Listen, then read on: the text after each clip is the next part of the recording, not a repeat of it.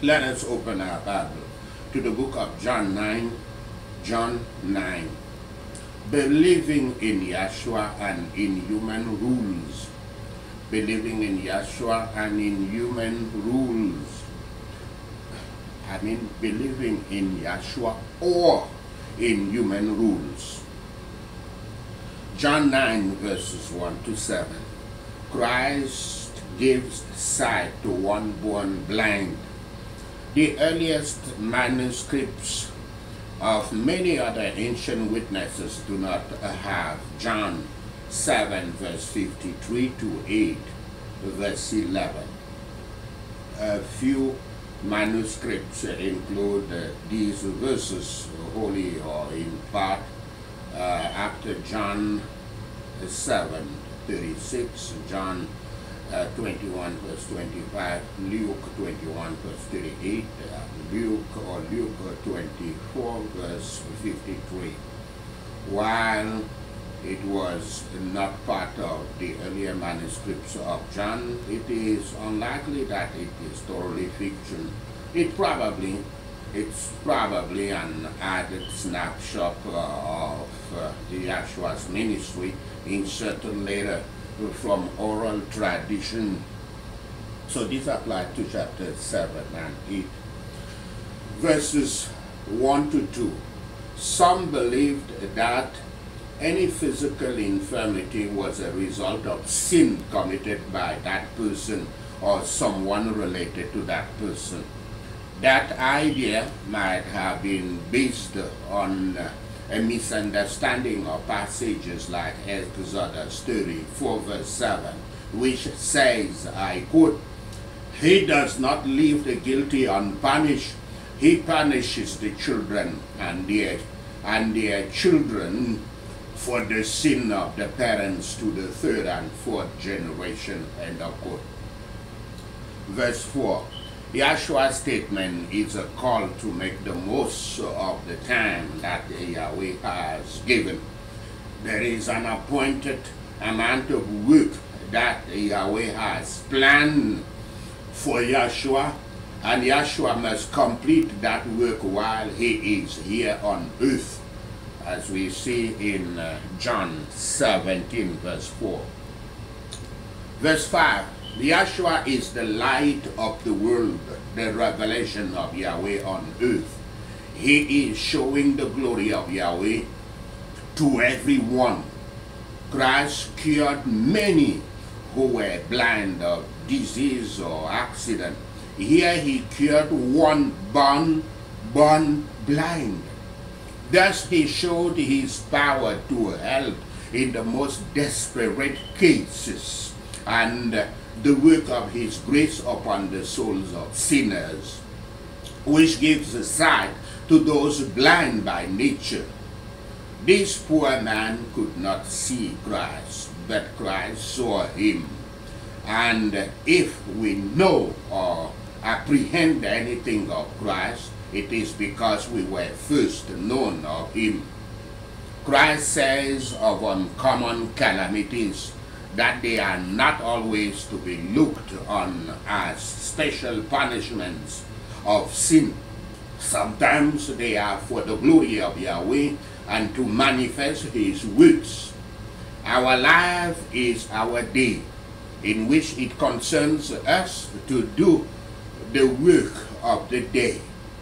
We must be busy and not waste the daytime. It will be time to rest when our day is gone, for it is better day. The approach of death should quicken us to improve all our opportunities of doing or getting good. What good we have an opportunity to do, we should do quickly.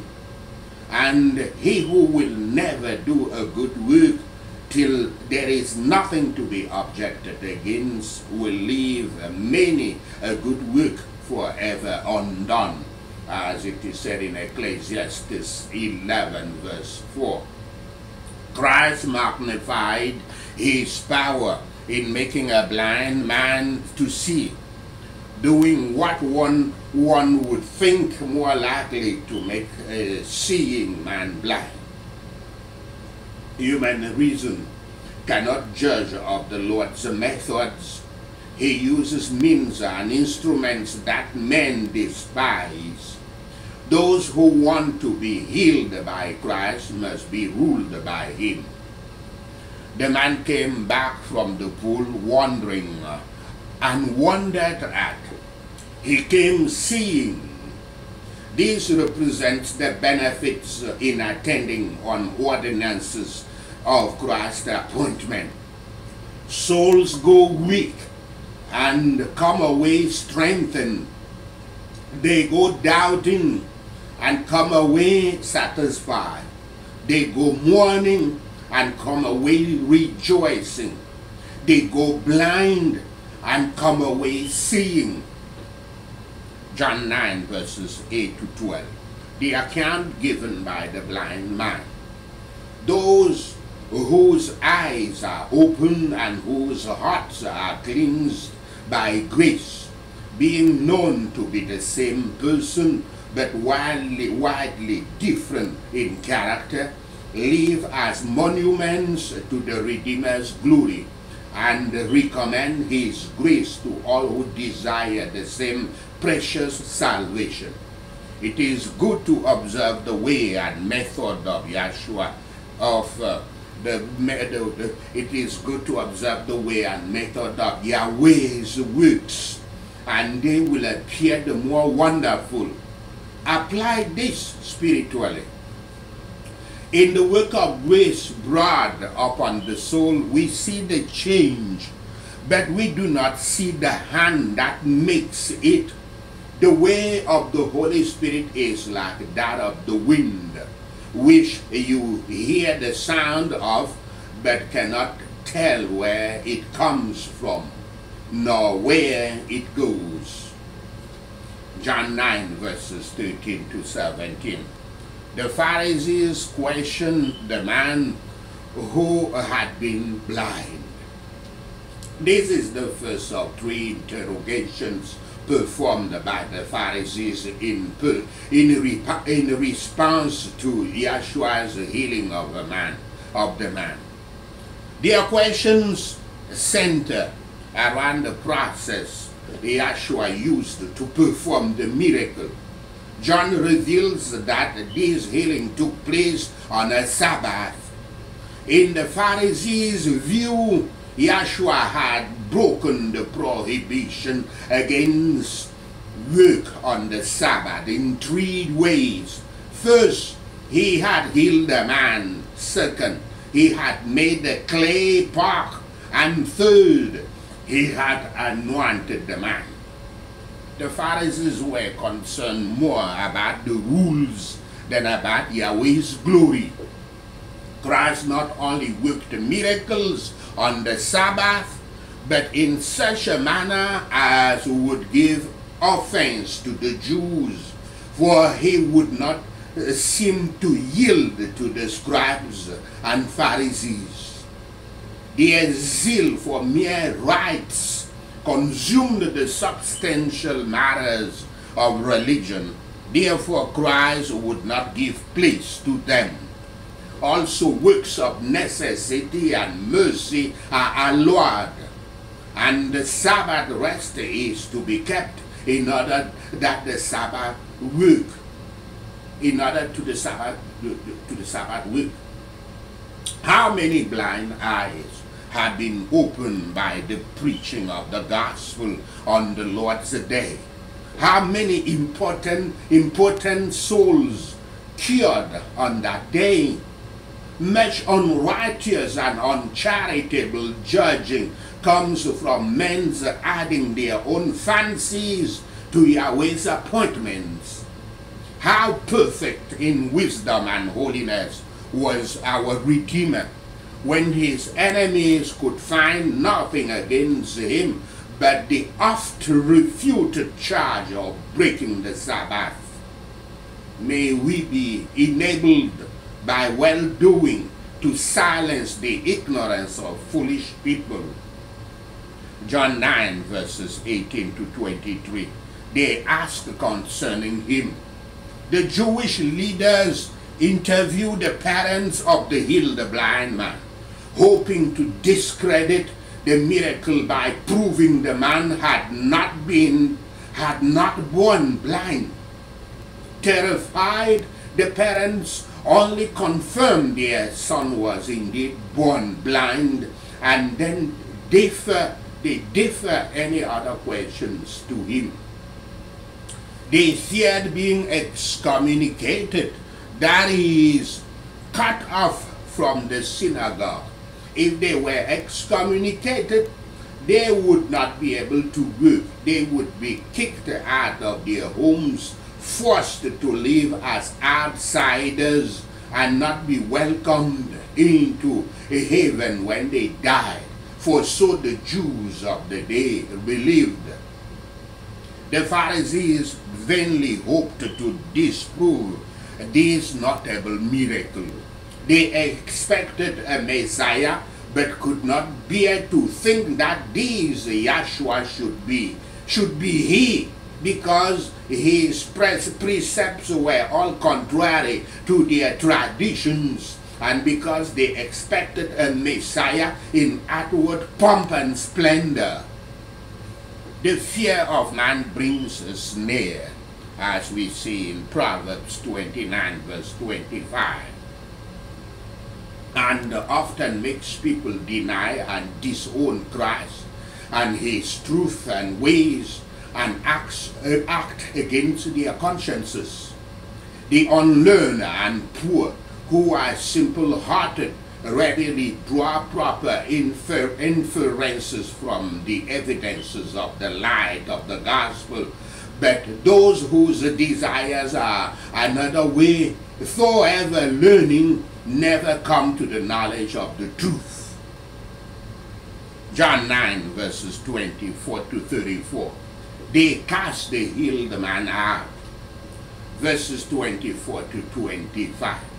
The leaders summoned the healed man for a second round of questioning. Since they cannot deny that he was blind from birth, the only thing left is to attack the character of Yahshua. If Yahshua is a sinner, then it does not matter what miracle he performs. It is all evil. The one thing this man will not relinquish, though, is that he was blind, and now he sees. Verse 27. The man's question may be sarcastic. It was probably obvious that the religious leaders had no interest in becoming Yahshua's disciples. Verses 28 to 29. The idea of Moses and Yahweh conversing together conveys Yahweh's approval and blessing, which the religious leaders claim for themselves. Verses 31 to 33. The healed man's reasoning is simple yet compelling. First, we know that Yahweh does not hear sinners. Second, Yahweh hears those who do his will. Third, to heal someone from blind from birth must be a miracle of Yahweh. Fourth, since it is a miracle from Yahweh, the person who performed this miracle must have been obeying Yahweh, because Yahweh heard him. Fifth, therefore, if Yahshua were not from Yahweh, Yahweh wouldn't have empowered him to work this miracle. Hallelujah. As Christ's mercies are most valued by those who have felt the want of them, who have been blind and now see the most powerful and lasting affections to Christ arise from actual knowledge of him. In the work of grace in the soul, though we cannot tell when and how and by what steps the blessed change was made, yet we may take the comfort, if we can say, through grace. Whereas I was blind, now I see.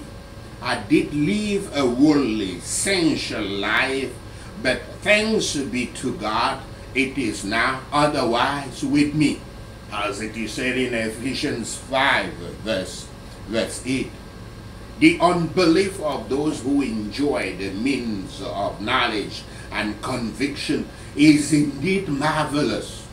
All who have felt the power and grace of the Lord Yahshua wonder at the willfulness of others who reject him. He argues strongly against them, not only that Yahshua was not a sinner, but that he was of Yahweh. We may each of us know by this whether we are of Yahweh or not. What do we for Yahweh? What do we for our souls? What do we more than others? John 9 verses 35 to 38. Christ's words to the man that had been blind. Verse 35. The word believe means to trust. Keep in mind that when the man asked who the Son of God, between quote, is, he has never actually seen Yahshua. His eyes had been covered with clay, and then he was taken to the water, where he received his eyesight, in verses 6 to 7. Christ owns those who own him, and his truth and ways. There is particular notice taken of such a suffering in the cause of Christ, and for the testimony of a good conscience. Our Lord Yahshua graciously reveals himself to the man. Now he was made sensible what an unspeakable mercy it was to be cured if his blindness, that in his blindness that he might see the Son of God. None but Yahweh is to be worshipped, so that in worshiping Yahshua he considered him to be God. All who believe in him will worship him. John 9 verses 39 to 41. Yahshua reproves the Pharisees.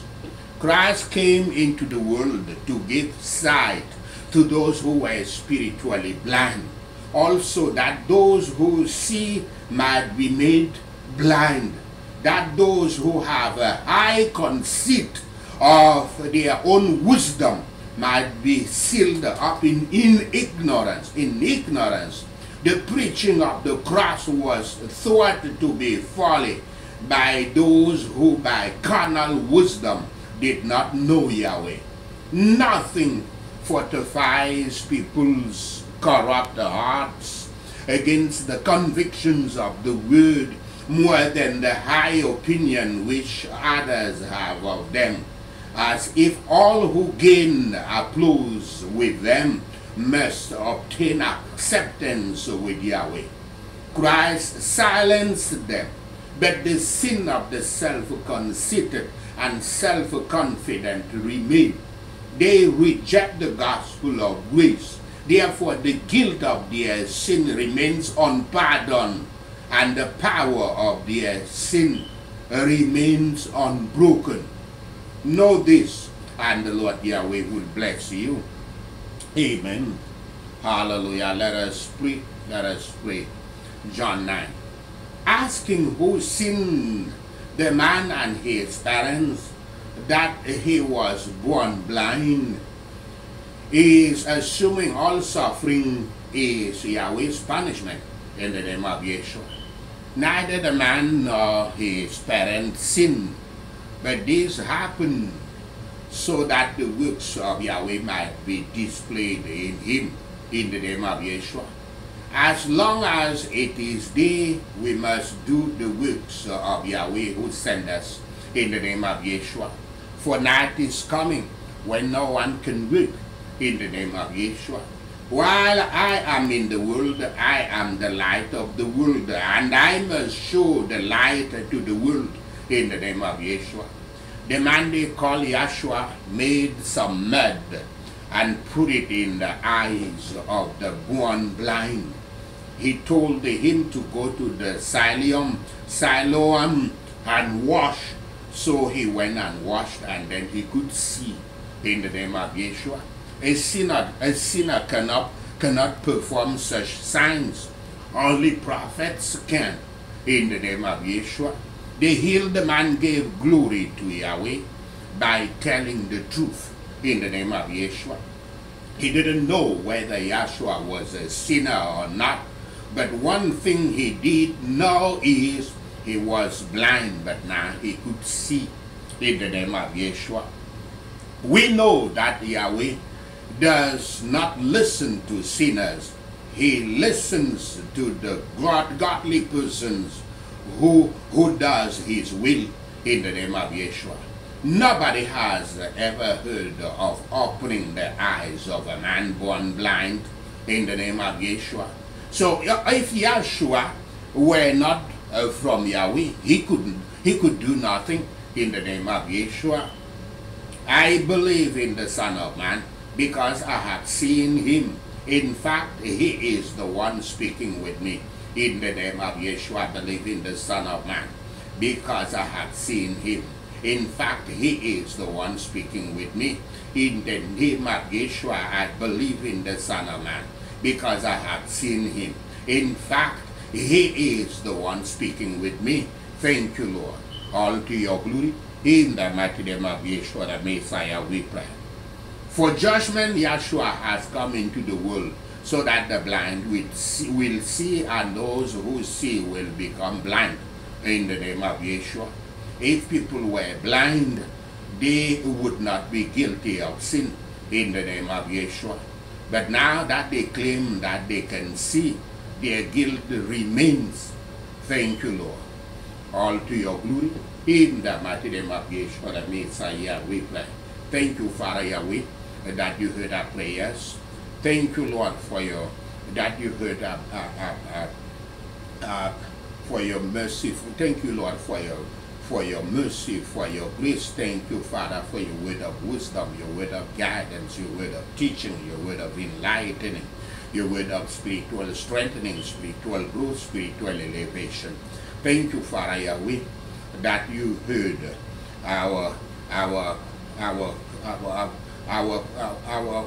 that you heard our prayers. Thank you, Lord, that you heard our confession, our prayers of repentance, and after you heard, you took away our dirty garment of sin and iniquity, then you dressed us with a brand new garment, a garment cleaner than anything else, even the garment of your own spirit. Thank you, Father Yahweh, that you heard our cries, our supplication, our requests, our prayers. Thank you, Lord, for your answers to our prayers. Father, we give you glory, we give you honor, we give you all the praise. In the mighty name of Yahshua,